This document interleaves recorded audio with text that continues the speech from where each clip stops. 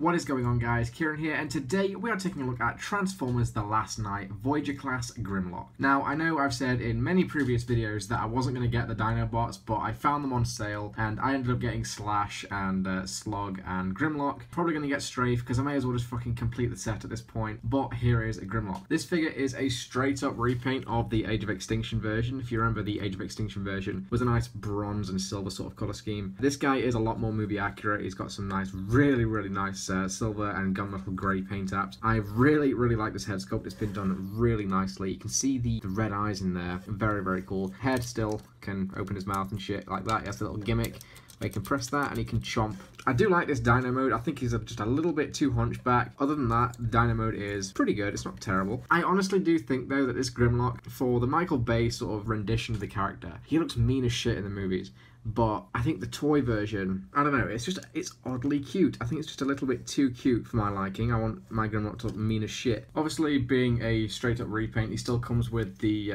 mace that he had from Age of Extinction. Now, there is actually a way to store this in the vehicle mode, and it's so shit. I can't. It's really bad. You just sort of like peg it on to his tail there, and wham, that is the weapon storage. Look at that. That looks really dumb. Don't do this. If you want to display it, just leave that off to the side.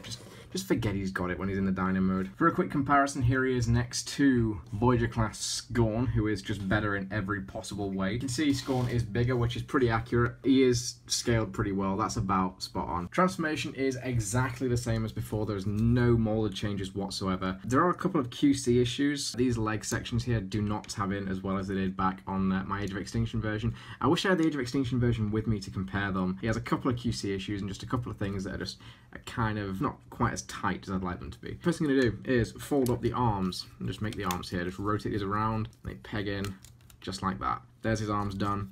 Now what we're going to do is just lift those up a little bit, take the T-Rex arms, just sort of fold them down a little bit, and then these little panels will flip up.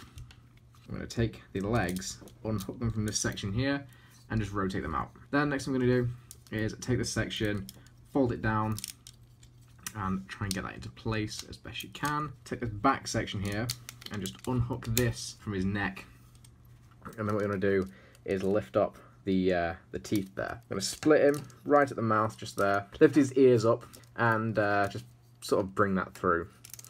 Tap that in. Once that goes on there, they form his shoulder pads. This piece just sort of sits on his ass there. Take the feet here and just fold them out and how you want him, pose him how you want him, and there is Grimlock in his robot mode. Again, no molded changes in the robot mode. He looks exactly the same, barring these new paint apps, and I've got to say, he looks pretty friggin' cool. The only thing that really bugs me, like it triggers me beyond belief, his head. Now, the rest of the figure has been painted so well. I mean, just look at it. It's really nice looking. He's got some nice silver parts on the teeth there. The head sculpt, though, in the robot mode, it's just lazy. I mean, it's got two blue painted eyes, and that's it. Some silver would not have gone amiss. That really kind of sucks. Even the Age of Extinction version had a painted head sculpt, I believe. So that kind of bugs me, the fact that they didn't even bother to paint the head sculpt. But other than that, I think the robot mode stacks up. He looks very menacing. He looks like a very good representation of Grimlock from the movie. Now, as for the mace weapon, you can, of course,